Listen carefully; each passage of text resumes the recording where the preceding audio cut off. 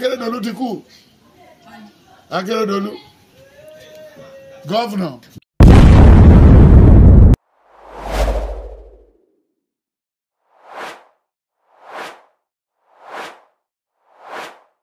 Welcome once again to this channel.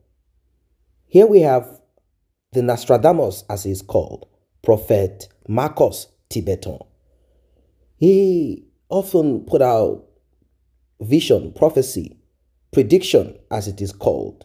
He has a book, Revelation 2010, Revelation 2020, Revelation 2023. He has a series of this, and we are going to listen to him, and he's going to read the exact wordings of his prediction about Governor Akeredolu. Akeredolu passed away in the early hours of today, and Ondo state indigene, the southwest of Nigeria, they are in deep tears, and Akeredolu's family also, they are struggling with this. They've been trying to find solution to the prolonged health crisis of Akeredolu. On some newspaper pages, it is written that Akeredolu suffered from and passed away from cancer of the blood, leukemia. And on some tabloid, it is written that Akeredolu passed away from chronic, prolonged, protracted, prostate cancer. Regardless, cancer is attached to whatever it is that took the life of Akeredolu. He had struggled so much to retain government of his state, but the president of Nigeria, Bola Ahmed Tinubu, prevailed on this issue and instructed him to do the needful and over to your deputy. This he did. Now, according to the prediction, Prophet Marcus Tibetan said Akeredolu will not finish his second term in office as governor. Akeredolu's second term started January 2023. Ups and downs, health issue, crisis here and there, battle between Akeredolu's legal wife and an alleged mistress. All of these things kept on and on. Rumors of Akeredolu's demise kept on and on for about 2 to 3 years. And here we are today. Finally, Akeredolu is no more. You heard at the beginning of this video, Prophet Marcus Tibetan saying Akeredolu is dead. The governor is dead. Let us listen to some of the writings in his prediction. And before proceed, like and share this video, tap on the subscribe button. Very important. Turn on the notification bell. Some states in Nigeria, Akeredolu should look at his foundation from where he started and his beginning. He should look at how much he has stolen from the people's treasury. All the property he has stolen, has acquired. He should ask himself whether he can sleep in 2 rooms at the same time. He should remember the prophecy concerning his wife. The woman does not have any luck.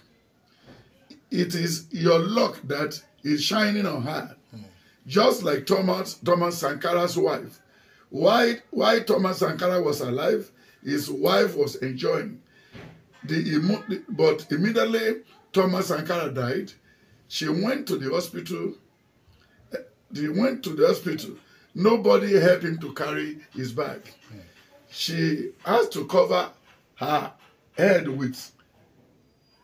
He has to cover herself by carry her load by herself. And even the umbrella in his hand was not. So Akeredolu wife has wasted a lot of money. Akeredolu should look at how much he wasted on his mother's burial. How can a governor lease out the farmland of his people for 99 years? be expecting more crime in Ore and environment due to hunger. It was Ore that the trailer fell and burnt a lot of people. It happened in Ore. And that has happened this year. Then he should try and help people. Akeredolu should try and touch life. Akeredolu should construct the shore link from Igbokoda to Lagos. In Ondo State, in 2003, there will be peace. Akeredolu should assign more men to assist him. Amoteku cannot do it alone. They need to be assisted by some joint task force. Agriculture. Let's see the last one. Then he said, the Lord said, his casket has been brought. For 2023. That's Revelation 2023. Yes. Akeredolu should pray hard not to finish his because he cannot finish his second term now. Because it is not what he did was not in God's program for him.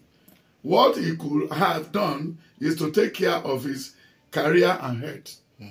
Then the Lord said, his casket has been brought, and the day of him entering into the casket is very near. Then to be precise, Akeredolu and his wife will die. Leave his position, stripped to his own, leave his position to someone else. He has handed over to the deputy. Yes. Then their third child should be prayed for to save him from the accident. We need a lot of prayer too, because there are 3 grave dogs in that family. Akeredolu, make sure you bring peace back to Ifon before the end of his tenure. We should pray very hard for the people of Ifon, because the Lord said a new Oba will be enthroned, will be a lawyer, and a new monarch will be carried there. That's all. That's all. Then all the forests in our war need to be strictly policed. What did I say? Welcome back. You heard from self-acclaimed prophet Marcus Tibetan, known as the Nostradamus of our time. He has a lot of prediction that has come through, and there are some prediction that did not come through. Now, according to some people who have understanding of these things, they will say that predictions are to guide, and at times there are some predictions that have no way out of. But let us look at some of the predictions of the prophet, or let us hold on to one. He talked about Bola Ahmed Tinubu, but people felt that the prophet somehow changed the goalpost. The prophet revisited or reviewed his vision. And like I've always said, visions are like TV stations. It can be changed, it can change at any time. But how do we now balance if a seer is saying the truth or not? I'm not going to dwell on that. Let us look at one or two things as regards the prophecy of Akeredolu.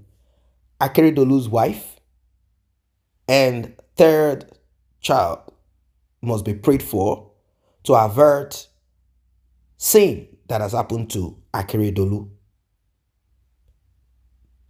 He talked about accident for the third child. And if I am correct, I think Akeredolu's wife will be in the range of 70, 71 because she wanted to celebrate her birthday in a big way. And the indigenes of Ondo State frowned on this and said, how can you, why will you celebrate birthday when your husband is sick? Now, Akeredolu, like I said initially, wanted to run the state even though it wasn't fine. And the president had to instruct him to hand over to the deputy because problem was already beginning in Ondo State. Parties were divided, and people wanted him to just hand over. And the man is not ready to relinquish power. Akeredolu has been trying to survive, trying to just get himself back, but somehow he just could not finish that second term, same as predicted by Prophet Marcus Tibetan. Well, such is life. Now, he made reference to the wife of Akeredolu, saying that Akeredolu is the light, the star, the glory of the wife. And once the husband is gone, that is the end of the wife. Well, I don't know what he meant or what he means by that. If Akeredolu is no longer governor of the state, and that's the end of it. Akeredolu used to be a lawyer, senior advocate.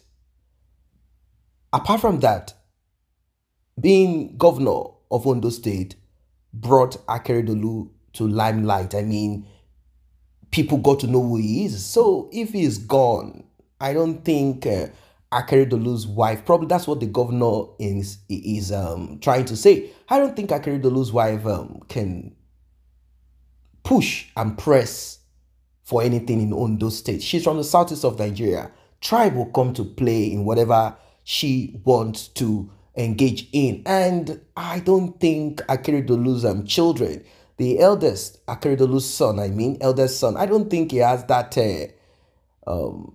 push. I don't think he can press like his father.